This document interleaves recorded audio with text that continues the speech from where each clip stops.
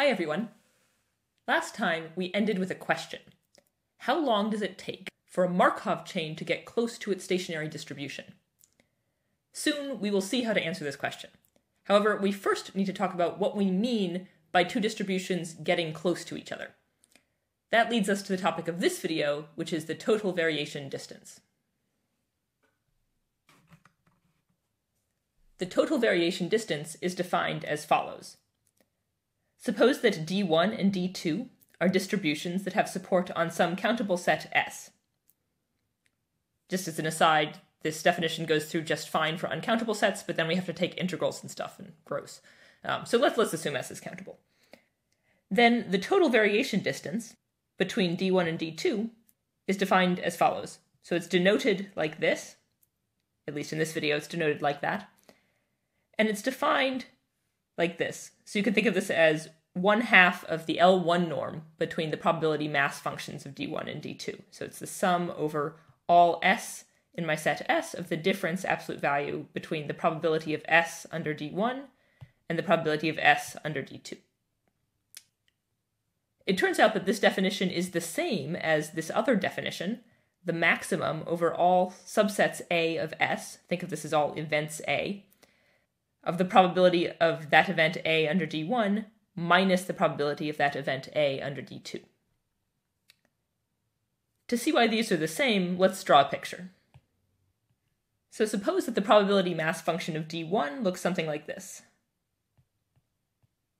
And the probability mass function of D2 maybe looks something like this.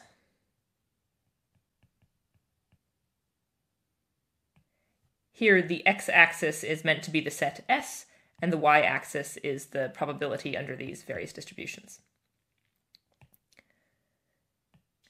Now we can break up S into two sets. The set where the PMF of D1 is bigger than the PMF of D2. That's this set here highlighted in green. I'm also going to highlight this area in green, because it'll come up in a minute. Let's call that set A. And then we have the set of points in S where the PMF of D2 is bigger than the PMF of D1. So let's make that set yellow, and let's call it B. Then the total variation distance between D1 and D2 is equal to the green area, that is all of this area here,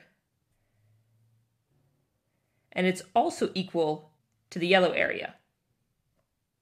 That is this area here.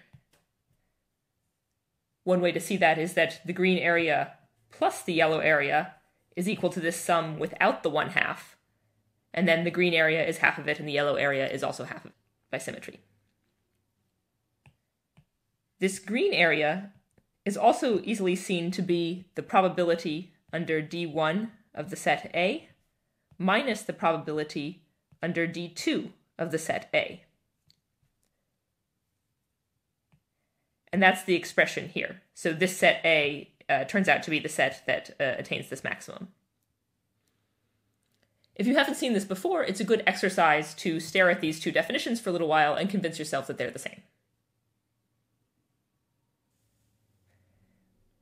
Here's a useful fact about total variation distance, which is the dual definition of total variation distance.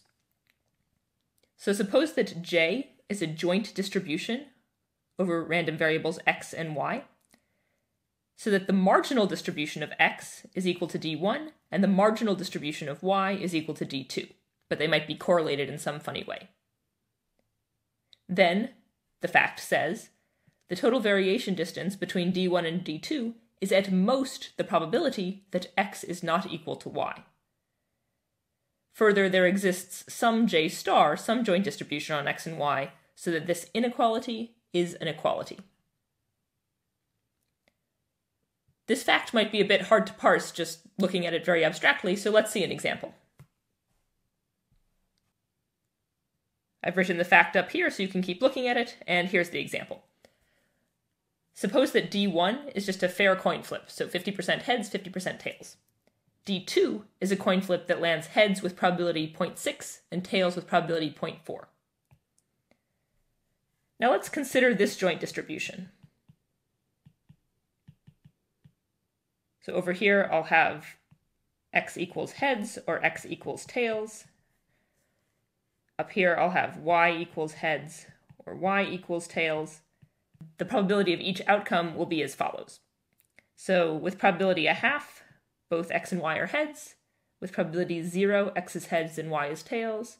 With probability 0.1, x is tails and y is heads. And with probability 0.4, both are tails. We can check that this joint distribution gives us the desired marginals. That is, the probability that x is equal to heads is indeed 0.5. You can tell that by adding up these two numbers. And similarly, the probability that y is equal to heads is equal to 0.6. You can tell that by adding up these two numbers. Now, what is the probability that x is not equal to y? Well, this probability is just 0.1. It's the sum of these two numbers. On the other hand, the total variation distance between d1 and d2 is by definition equal to 1/2 times 0.5 minus 0.6 plus 0.5 minus 0.4, which is equal to 0.1. So in this case, they happen to be the same. Here we have a joint distribution on x and y, so that the probability that x is not equal to y is the same as the total variation distance between d1 and d2. Further, I claim that we can't really fiddle with this distribution to decrease the probability that x is not equal to y. To see why, imagine what would happen if we tried. We'd have to somehow move this mass, this is the mass on the event that x is not equal to y, somewhere else. We'd either have to move it here or we'd have to move it there. But that would change the marginal distributions. For example, if we tried to move this mass here, it would become too likely that x was equal to heads.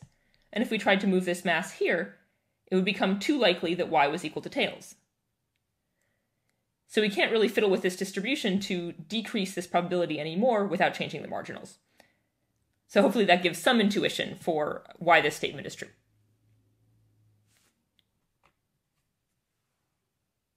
Now that we intuitively understand the fact, let's see a proof. As before, let's define sets A and B so that A is the set of x's where d1 of x is greater than or equal to d2 of x, and B is the set of x's where d1 of x is less than d2 of x. So our picture looks like this. Here's the probability mass function for d1. Here's the probability mass function for d2. This set here is A, and this set here is B.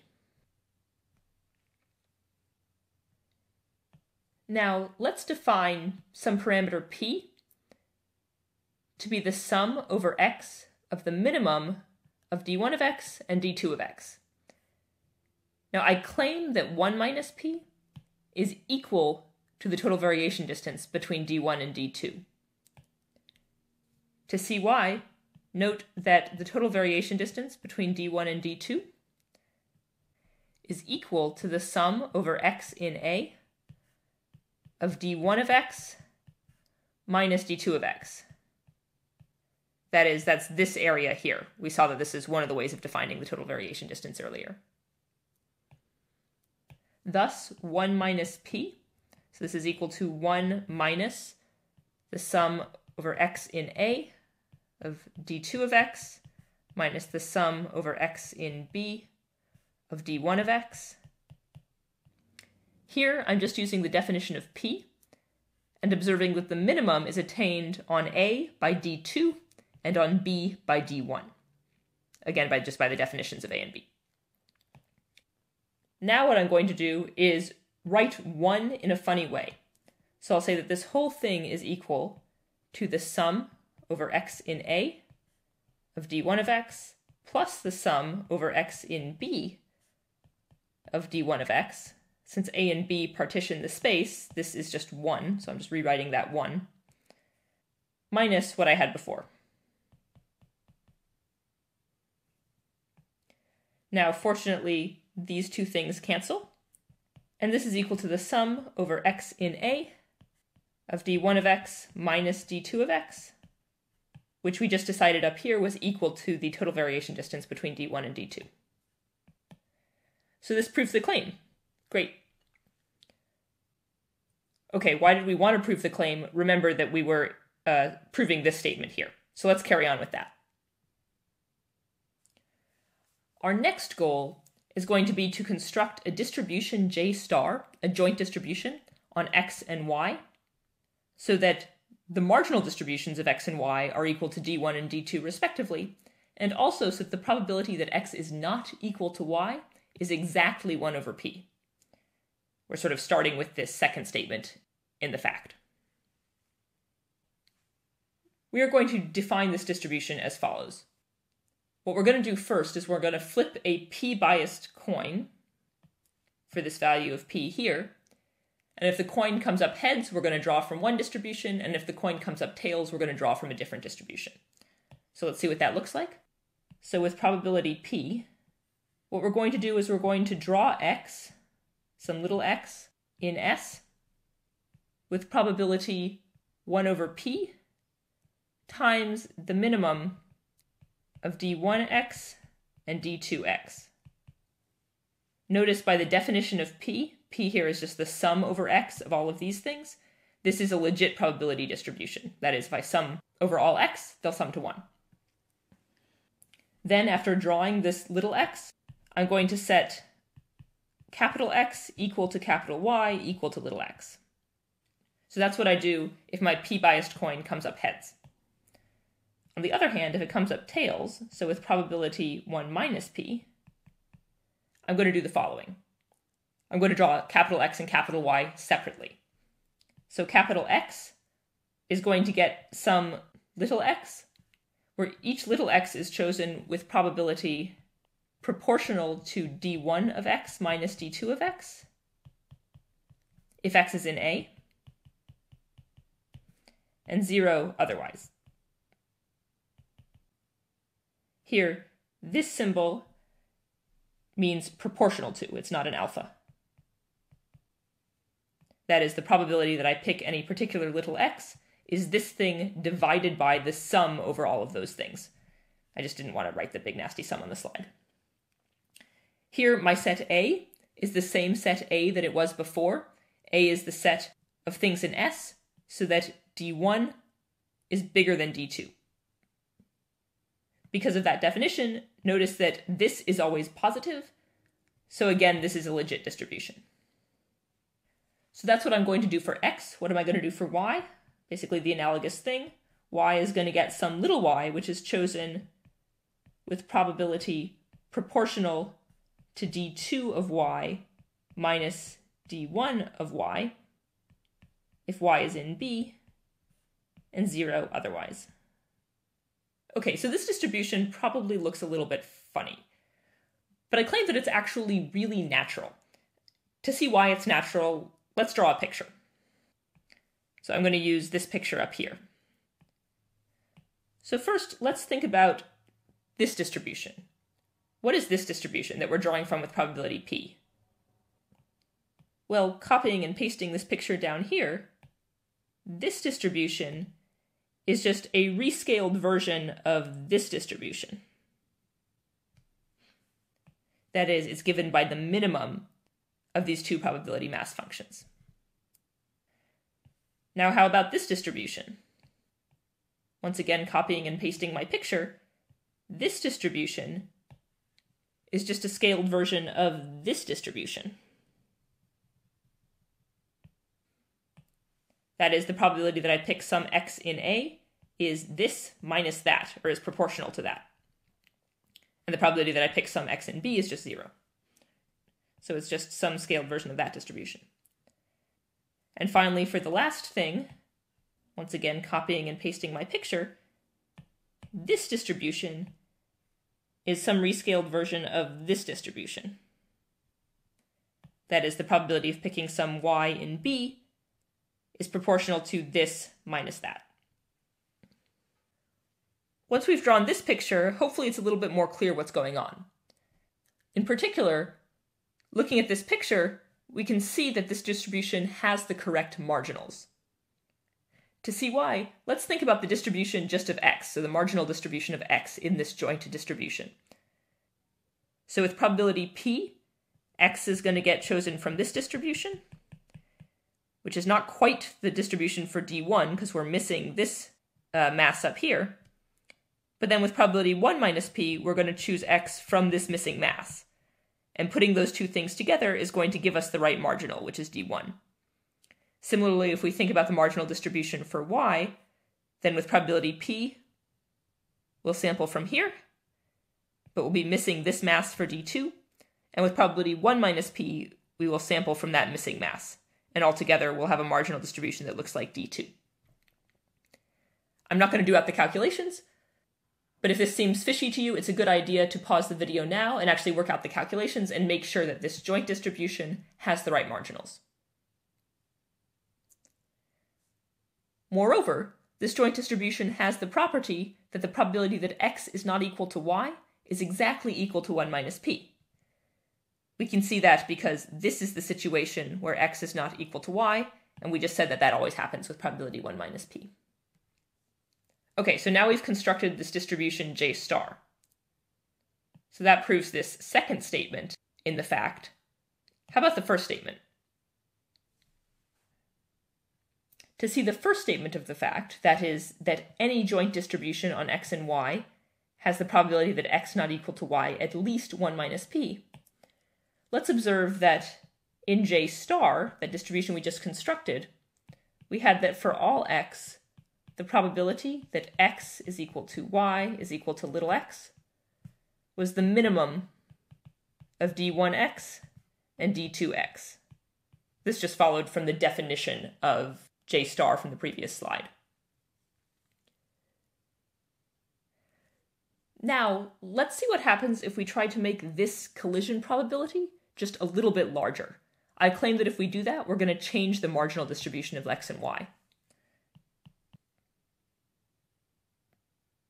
To see why, suppose that the probability that x is equal to y is equal to some little x is bigger than this. Let's say it's greater than or equal to the minimum of d1x and d2x plus some epsilon. And without loss of generality, let's say that the minimum is attained by d1x.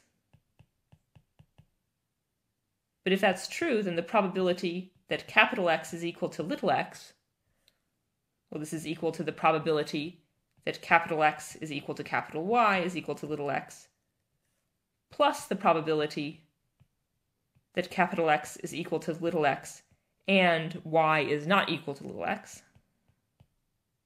But this is at least the probability that x is equal to y is equal to little x, because I'm just dropping this term, which is not less than 0. And this is equal to d1 of x plus epsilon, by our assumption here. But then we've messed up the marginals. Now the probability that big X is equal to little x is not d1 of x, but in fact is greater than or equal to d1 of x plus some positive epsilon. So that means that this cannot be made larger for any x. That implies that the probability that x equals y cannot be made any larger, or equivalently, the probability that x is not equal to y cannot be made any smaller. Therefore, for J star, we just saw that the probability that x is not equal to y was exactly equal to 1 minus p, and this argument shows that for any other distribution J, the probability that x is not equal to y must be no smaller than 1 minus p. Since we already had that 1 minus p was equal to the total variation distance between d1 and d2 by the claim, this proves the fact. That is, the total variation distance is bounded above by the probability that x is not equal to y, where x and y follow any joint distributions that have the appropriate marginals. And also there's some J star, which we found explicitly, so this is an equality. Great, so that's it for this video. In future videos, we will use the definition of total variation distance, and crucially we'll use this fact, in order to bound mixing times of Markov chains. See you in the next video, and thanks for watching.